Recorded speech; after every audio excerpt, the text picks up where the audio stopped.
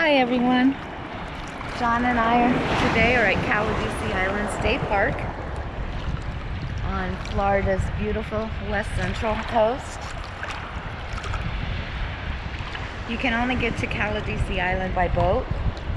John and I took the ferry from Honeymoon Island over to Caladesi Island. The cost of the ferry is about $16 per person. Both Honeymoon Island and Caladesi Island are Florida state parks.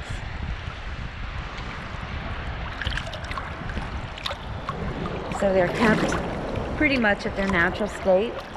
Both have umbrella rentals, concessions, kayak rentals, nature trails.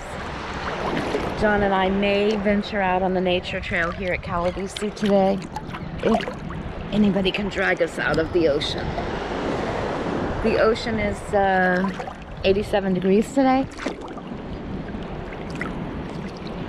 which may feel warm, but when the air temperature feels like 112, 87 is pretty refreshing.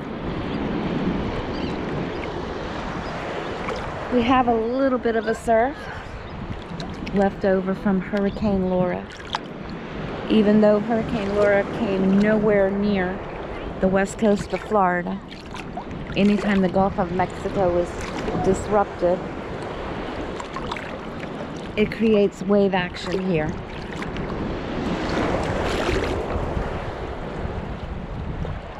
Usually the Gulf of Mexico here on the west coast of Florida is pretty calm.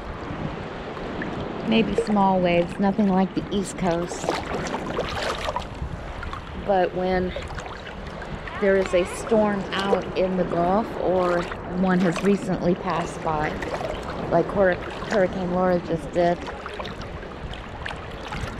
the Gulf gets disrupted and there's wave action, more so than usual. There is a marina here at Honeymoon Island, at Caladesi Island. We came from Honeymoon Island to Caladesi Island. There's a marina here. So if you have a private boat, you can bring it to the island. And they actually allow overnight camping in your private boat.